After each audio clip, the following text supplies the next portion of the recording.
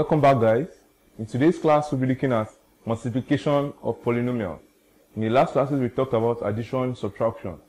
That was after we talked about the introduction to polynomials. We talked about addition and subtraction, how we can work on them. And then if you looked at it, if you followed us closely in the last class, you realized that we talked about how we can add and subtract polynomials. And then the processes we involved in, the processes we used to actually derive our answers, they're actually basic processes that we already know from numbers and numeration. So it is only based on the coefficients, the variable that we're actually working on. So the same thing, the same almost goes for multiplication, but then it has its own procedure also. So just join me as we actually go through this together. We have an example here. You're told that if f1, that is, they are giving us functions already. Anytime we see something like this, we see f1 and we see f2 or f3. They're just telling us that we have functions of f, of which f1 is equals to x squared plus 2x minus 3. Then we have f2 to be 2x plus 5. And then we have f3 to be 2x cubed plus 6x squared minus x plus 4. Then we are asked to evaluate remember figure 1, f1 times f3. Remember figure 2, we are asked to evaluate 3 times f2 times f3. So what are we doing here? The very first thing we do, which we already know, is to actually state out our parameters in the sense that we'll bring out all the functions the polynomials that we're actually going to be using here. So we have x2, x squared plus 2x minus 3. For f2, we have 2x plus 5. For f3, 2x cubed plus 6x squared minus x plus 4. So since we're going to be doing this, remember figure 1 now, I'm looking for f1 times f3. So this is basically what I want to get. So in order to get this, all I need to do is actually bring out my f1 function, which is x squared plus 2x minus 3 times I have 2x cubed plus 6x squared minus x plus 4. So multiplying this, I can easily get that. Now, how do I multiply polynomials? The very first way to multiply polynomials is you take the first entity you have here, and then you use it to multiply each and every one of them in the second bracket. Each and every one of them in the second bracket. So you take the first one here, you need to multiply this one, and this one. So after you are done with that, you go to the next one.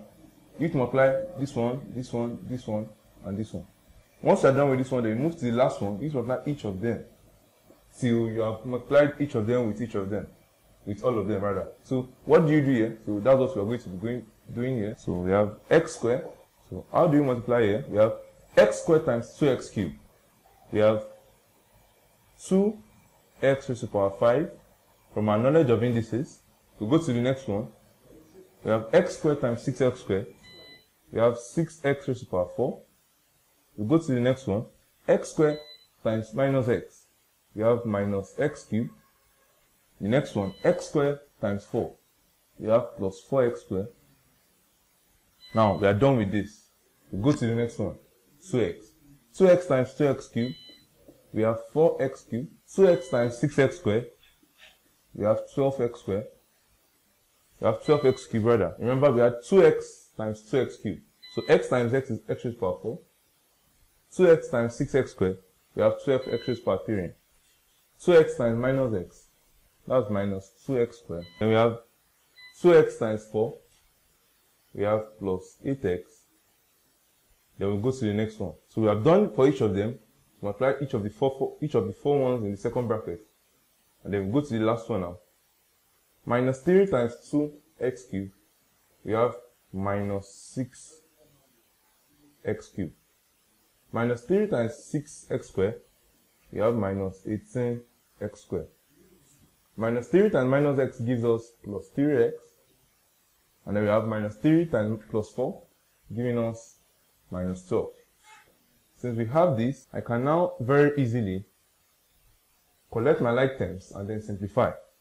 So the first thing I'm going to be doing here, according to the power, I rearrange them to actually group them in like terms. So the highest power I have here is x raised to the power 5. I have 2x raised to the power 5. What is the next power, the next highest power I have here? I have 6x raised to the power 4. Then I look for any other one that has x raised to the power 4 and then bring it to it. Bring it towards it. Okay, I have 4x raised to the power 4. So that is the only one I have. Plus 4x raised to the power 4. Then I move to the next power, which is 3. That is in descending order of the power. So the next one is x raised to the power 3. I have minus x raised to the power 3. Any other one with x raised to the power 3, okay, I have this. I have plus 12 x raised to the power 3. Any other one, okay. Then we have this also. Minus 6 x raised to the power 3.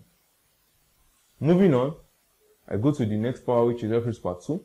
I have plus 4 x raised to the power 2. The next one, I have minus 2 x raised to the power 2. The next one, I have minus 18 x raised to the power 2. I'm done with the x raised to the power 2s.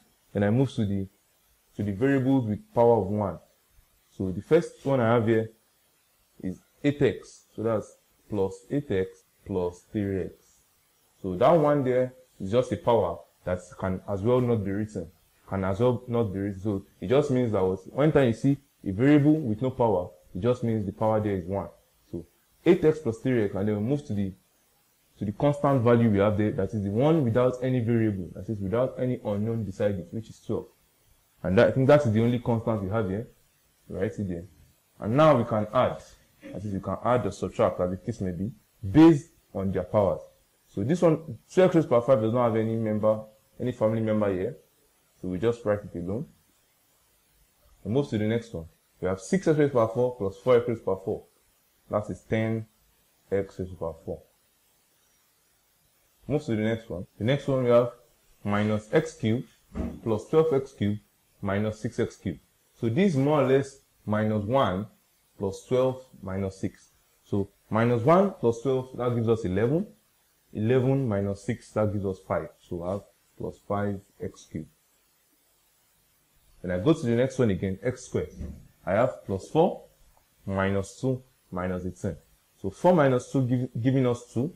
2 minus 18 giving us minus 16. So I have minus 16 x squared.